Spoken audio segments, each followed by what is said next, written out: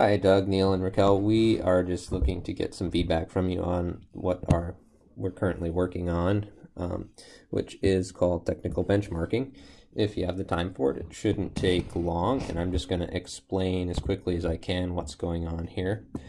This is all about deciding what things are most important about the Mouthguard. And there's two things that we're looking at here. The first group of things is called critical to customer. Those are things that are more qualitative, things that aren't easily measurable, say comfortable, would be difficult to measure with a number. So they go there in under CTC. The other things are design specifications, or CTQ, which refers to critical to quality. And these are things that could be measured more easily, like volume, something like millimeters cubed, and could put a number to them. So what we've done after deciding which things are most important to put in these two areas is start assigning some numbers to them. If you think there's something in either of these areas that we missed and should be there, we would be happy to change that out. That's give us feedback on that too, if you think of anything that should be crossed out and something else added.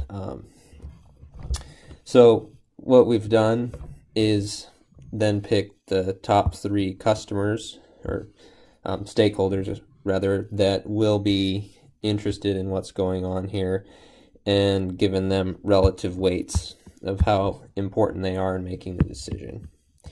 And then going down each of these columns, we say a 5 because for protective athletes with braces think that it's very important that their mouthguard is very protective. We're using a scale of 1 to 5 here. 1 being the most important, and 5 being, or excuse me, 1 being the least important, 5 being most important. And we're looking specifically for your feedback on this column for dental professionals and how important you think each of these things are to you.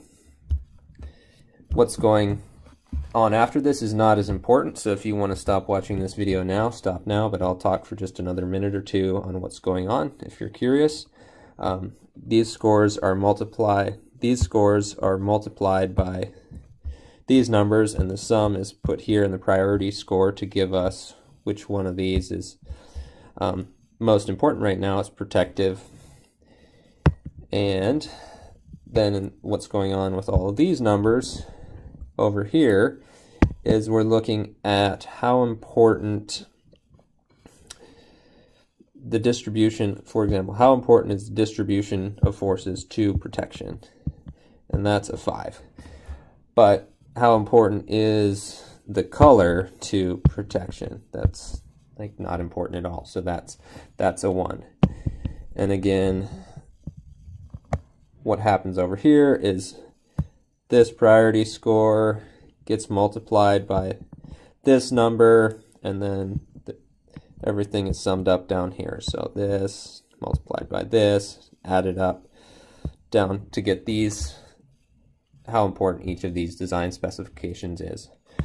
Right now, we're showing material as our most important, and this is an iterative process, so we're going to be discussing changes to these rankings because, for instance, we think that the distribution of forces is very important, but it didn't come out that way, the way we rank things, so we may need to make some changes. So go ahead and give any comments you'd like in this area as well if you want, but that's mostly for us to think about more. Like I said, we're looking for your opinion on this column primarily, how do these apply, and also if there's anything that you think should be in this list or in this list that isn't there, we can add that and remove something or just make the list longer. So we appreciate your feedback on that, and we look forward to working with you more. Talk to you later.